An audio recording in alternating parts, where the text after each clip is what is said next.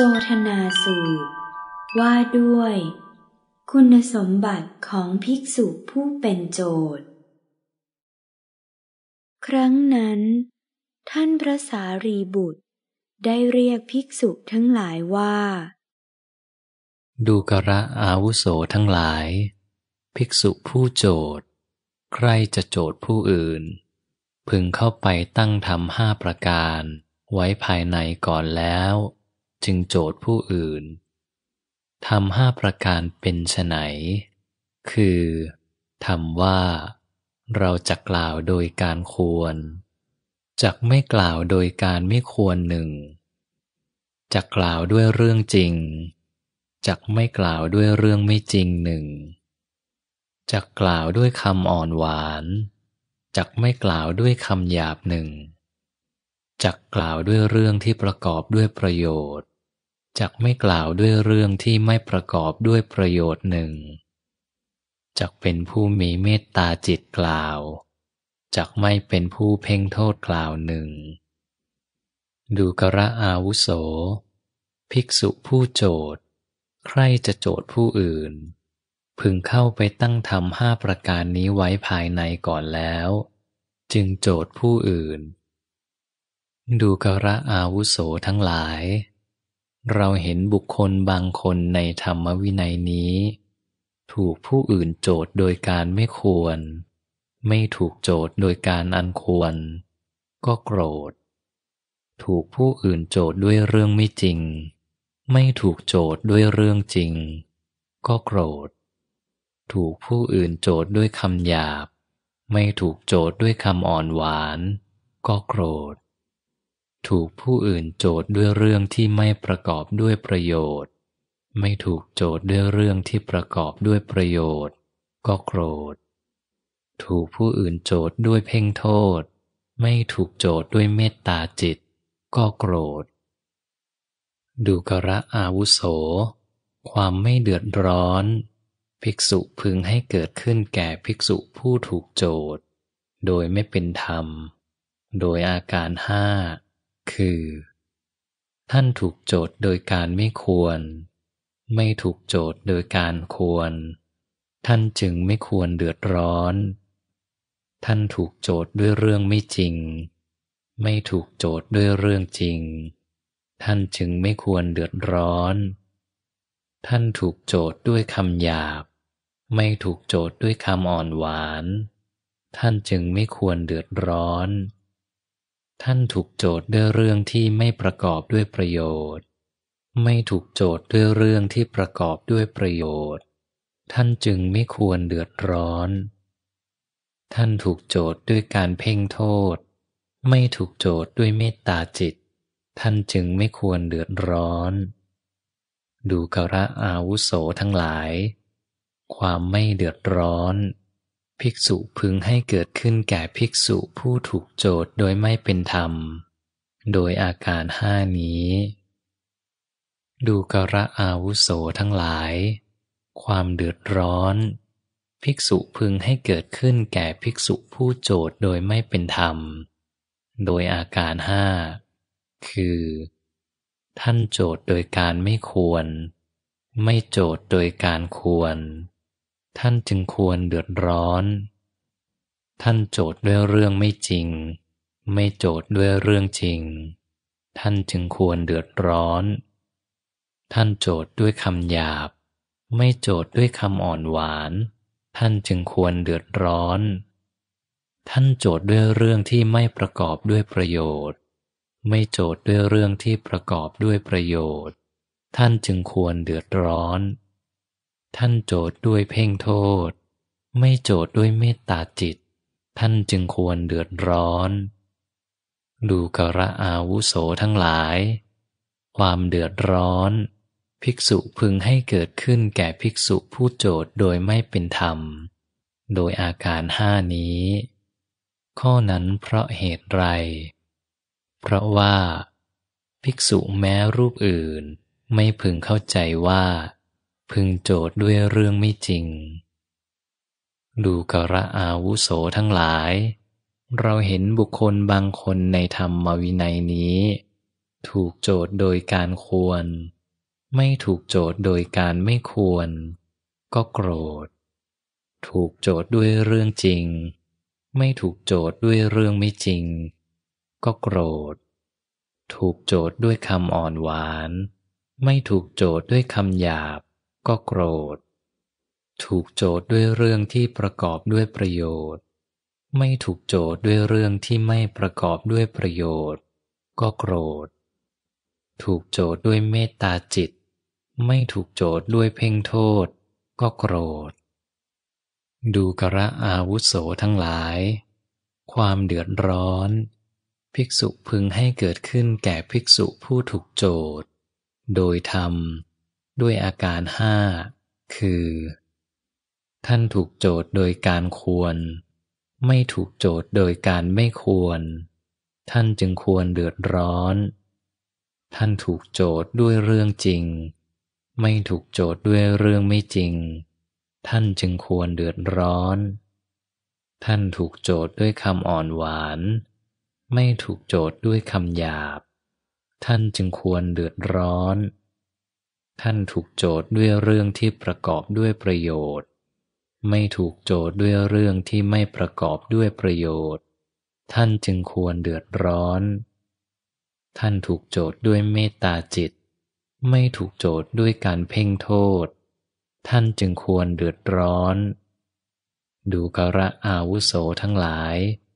ความเดือดร้อนภิกษุพึงให้เกิดขึ้นแก่ภิกษุผู้ถูกโจทย์โดยธรรมด้วยอาการห้านี้ดูกระอาวุโสทั้งหลายความไม่เดือดร้อนภิกษุพึงให้เกิดขึ้นแก่ภิกษุผู้โจทย์โดยเป็นธรรมโดยอาการห้าคือท่านโจทย์โดยการควรไม่โจทย์โดยการไม่ควรท่านจึงไม่ควรเดือดร้อนท่านโจทย์ด้วยเรื่องจริงไม่โจทย์ด้วยเรื่องไม่จริงท่านจึงไม่ควรเดือดร้อนท่านโจทย์ด้วยคำอ่อนหวานไม่โจทย์ด้วยคำหยาบท่านจึงไม่ควรเดือดร้อนท่านโจทย์ด้วยเรื่องที่ประกอบด้วยประโยชน์ไม่โจทย์ด้วยเรื่องที่ไม่ประกอบด้วยประโยชน์ท่านจึงไม่ควรเดือดร้อนท่านโจทย์ด้วยเมตตาจิตไม่โจทย์ด้วยการเพ่งโทษท่านจึงไม่ควรเดือดร้อนดูกระอาวุโสทั้งหลายความไม่เดือดร้อนภิกษุพึงให้เกิดขึ้นแก่ภิกษุผู้โจทย์เป็นธรรมโดยอาการห้านี้ข้อนั้นเพราะเหตุไรเพราะว่าภิกษุแม้รูปอื่นพึงเข้าใจว่าพึงโจทย์ด้วยเรื่องจริงดูกระอาวุโสทั้งหลายอันบุคคลผู้ถูกโจทย์พึงตั้งอยู่ในธรรมสองประการคือความจริงและความไม่โกรธดูกระอาวุโสทั้งหลายถ้าผู้อื่นพึงโจทย์เราด้วยธรรมห้าประการคือพึงโจทย์โดยการควรหรือโดยการไม่ควรหนึ่งด้วยเรื่องจริง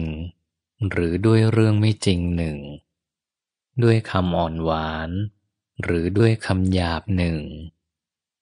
ด้วยเรื่องที่ประกอบด้วยประโยชน์หรือด้วยเรื่องที่ไม่ประกอบด้วยประโยชน์หนึ่งด้วยเมตตาจิตหรือด้วยเพ่งโทษหนึ่งแม้เราก็พึงตั้งอยู่ในธรรมสองประการคือความจริงและความไม่โกรธถ้าเราพึงทราบว่าธรรมนั้นมีอยู่ในเราไซร้เราก็พึงกล่าวธรรมนั้นว่ามีอยู่ว่าธรรมนั้นมีอยู่พร้อมในเราถ้าเราพึงทราบว่าธรรมนั้นไม่มีอยู่ในเราไซร้เราก็พึงกล่าวธรรมนั้นว่าไม่มีอยู่ว่าธรรมนั้นไม่มีอยู่พร้อมในเราพระผู้มีพระภาคได้ตรัสว่าดูกระสารีบุตรเรื่องก็จะพึงเป็นเช่นนั้นแต่ว่าโมฆะบุรุษบางพวกในธรรมวินัยนี้เมื่อถูกกล่าวสอน ย่อมไม่รับโดยเคารพข้าแต่พระองค์ผู้เจริญบุคคลเหล่าใดไม่มีศรัทธาต้องการเลี้ยงชีวิตมิใช่ออกบวชด้วยศรัทธาเป็นผู้โอ้อวดมีมารยาเกเรฟุ้งซ่านเย่อหยิ่งเลาะแหละปากกล้าพูดพล่ามไม่สำรวมทวารในอินทรีย์ทั้งหลายไม่รู้จักประมาณในโภชนะไม่ประกอบความเพียรไม่เพ่งถึงความเป็นสมณะไม่มีความเคารพกล้าในสิกขามักมากย่อหย่อนเป็นหัวหน้าในการล่วงละเมิดทอดทุระในวิเวกเกียจคร้านมีความเพียรทรามมีสติเลอะเลือนไม่มีสัมปชัญญะไม่มีจิตมั่นคงมีจิตฟุ้งซ่านมีปัญญาทรามคล้ายคนบ้าน้ำลายคนเหล่านั้นเมื่อถูกข้าพระองค์กล่าวสอนอย่างนี้ย่อมไม่รับโดยเคารพส่วนกุลบุตรเหล่าใดมีศรัทธาออกบวชไม่โอ้อวดไม่มีมารยาไม่เกเรไม่ฟุ้งซ่านไม่เย่อหยิ่งไม่เหลาะแหละไม่ปากกล้าไม่พูดพล่ามสำรวมทวารในอินทรีย์ทั้งหลายรู้ประมาณในโภชนะประกอบความเพียรเพ่งถึงความเป็นสมณะมีความเคารพกล้าในสิกขาไม่มักมากไม่ย่อหย่อนทอดทุระในการล่วงละเมิดเป็นหัวหน้าในวิเวกปรารภความเพียรอบรมตนมีสติตั้งมั่นมีสัมปชัญญะมีจิตมั่นคงมีจิตเป็นหนึ่งมีปัญญามิใช่คล้ายคนบ้าน้ำลายกุลบุตรเหล่านั้นเมื่อถูกข้าพระองค์กล่าวสอนอย่างนี้ย่อมรับโดยเคารพดูกราสารีบุตรบุคคลเหล่าใดไม่มีศรัทธาต้องการเลี้ยงชีวิตมิใช่ออกบวชด้วยศรัทธาเป็นผู้โอ้อวดมีมารยาเกเรฟุ้งซ่านเย่อหยิ่งเหลาะแหละปากกล้าพูดพล่างไม่สำรวมทวารในอินทรีย์ทั้งหลายไม่รู้จักประมาณในโภชนะไม่ประกอบความเพียร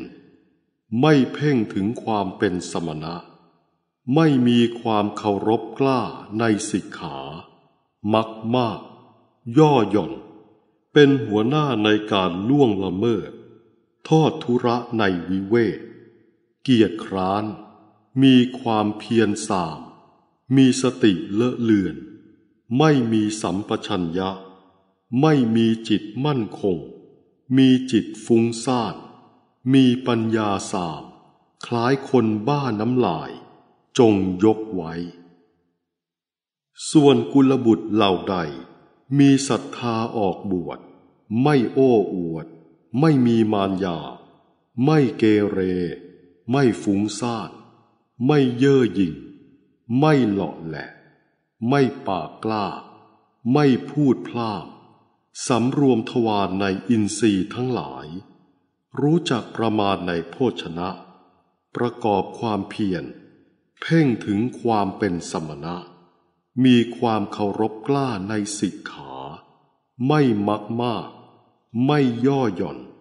ทอดทุระในการล่วงละเมิดเป็นหัวหน้าในวิเวกปรารภความเพียรอบรมตนมีสติตั้งมั่นมีสัมปชัญญะมีจิตมั่นคงมีจิตเป็นหนึ่งมีปัญญามิใช่คล้ายคนบ้าน้ำลายดูกราสารีบุตรเธอพึงว่ากล่าวกุลบุตรเหล่านั้นจงกล่าวสอนเพื่อนพรหมจรรย์จงพร่ำสอนเพื่อนพรหมจรรย์ด้วยหวังว่าเราจักยกเพื่อนพรหมจรรย์จากอสัตธรรมให้ตั้งอยู่ในสัตธรรม เธอพึงสำเนียกไว้อย่างนี้แหละสารีบุตรจบโจทนาสูตร